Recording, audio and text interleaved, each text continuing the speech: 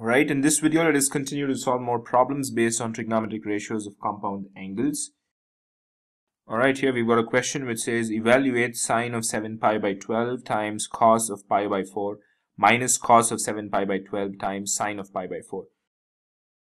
Well, it's a pretty easy one to solve otherwise also. The compound angles is even more easier. What you can notice here is, you can see that here it is sine A and the same angle is here, cos A. And then if this is cos B, this is going to be sine B. And it's minus. What formula is this? This is nothing but sine of A minus B. Right? So all we have to do is just substitute. So sine of A is 7 pi by 12 minus B is pi by 4.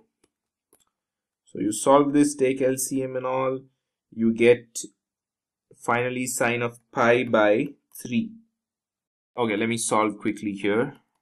The LCM of 4 and 12 is definitely 12.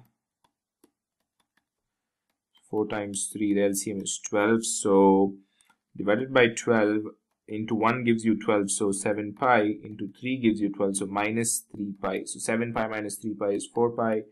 Divided by 12 is pi by 3. So here it is sine pi by 3. So sine pi by 3 is what? Sine 180 by 3.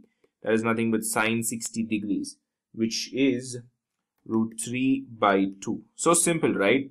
Such a lengthy one, the answer is root 3 by 2. That's all. You just have to use the compound formula. Let's quickly solve another one. So we've got here cos 2 pi by 3a and sine a, same angles. You consider this cos b, then this is sine b. What formula is this? This is cos of a plus b. All you have to do is just substitute. So cos of 2 pi by 3 plus b is pi by 4. So solving which you get cos of 11 pi by 12.